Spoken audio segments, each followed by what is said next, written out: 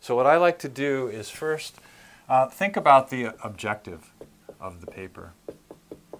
And while this may seem really straightforward, and a good paper's title really should always make this very clear, when you start looking into the literature, some of these titles are 3 lines long, and it's really not always straightforward to pull it out. But generally speaking, I like to think that you should find this information in the title. What's their overall goal?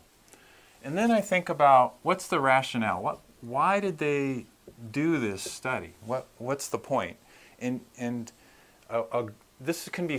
information can be found in the introduction.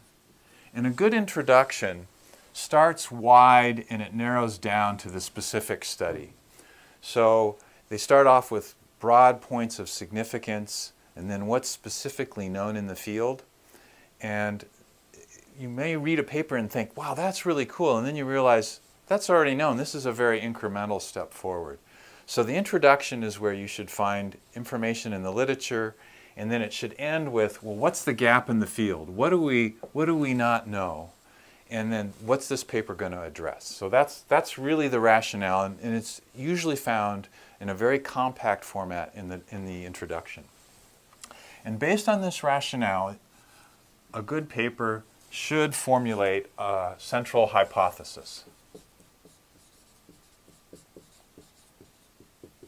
And while this seems like it's a core scientific aspect, it's the basis for the scientific method, not all papers really explicitly tell you what their overall hypothesis is. So and there's often several ways you could formulate a hypothesis.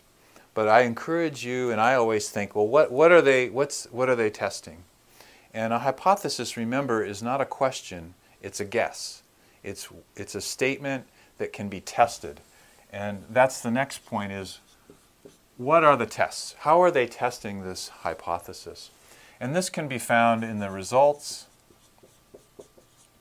and the figures.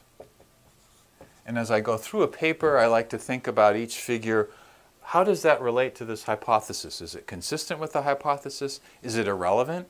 Sometimes there's figures that really don't test the central hypothesis. They might enhance the paper by providing some significance, relating it to other work in the field or something, but not testing their specific hypothesis. Which, by the way, if you can't figure it out from the abstract, then there's a problem with how the paper was written, is how I would say it. Finally, what are the conclusions? First, are their results consistent with their hypothesis? Can you think of other tests of that hypothesis that should have been run?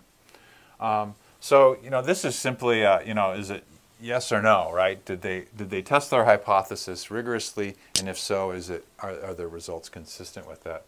But then, furthermore, the conclusion should also tell you a little bit about the significance.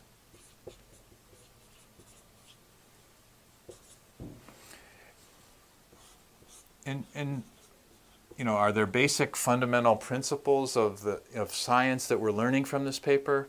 Or, particularly in pharmacology of the synapse, maybe there's some translational value, something that can lead us on to new clinical developments.